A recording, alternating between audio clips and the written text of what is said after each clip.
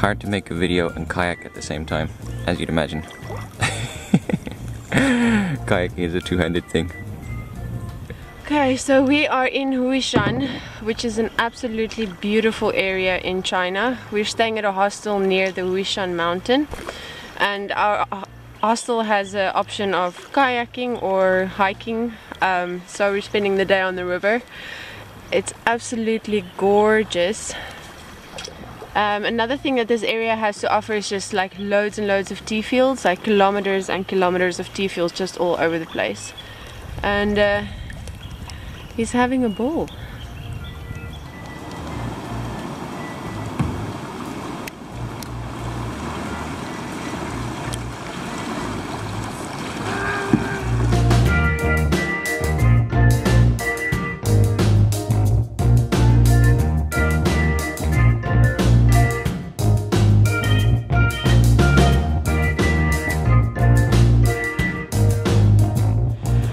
Dropped us off at the next location, and there's definitely a bit of a language barrier, and he said to us, okay, so just you go down here, and like, because the hostel is right next to the river, so like the river will spit us out like next to the hostel, and it's going to take us about 3 hours to get down. It's like, okay, fine.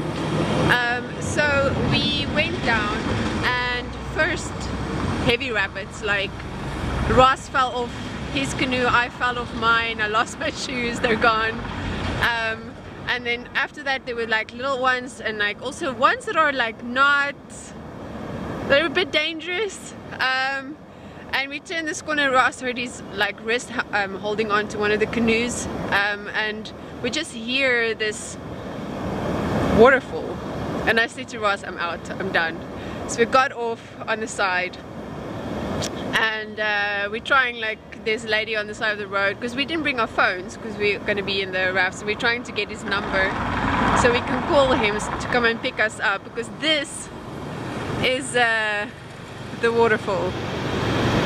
It's like 3 levels of just like, there's no way, there's just no way we can like canoe over that. And yeah, I don't know if we took a wrong turn, like if we like totally misunderstood him, but like, yeah, we're a little rattled, but luckily like we used our common sense and we're okay, we got out. Just saying, I guess I can go shoe shopping.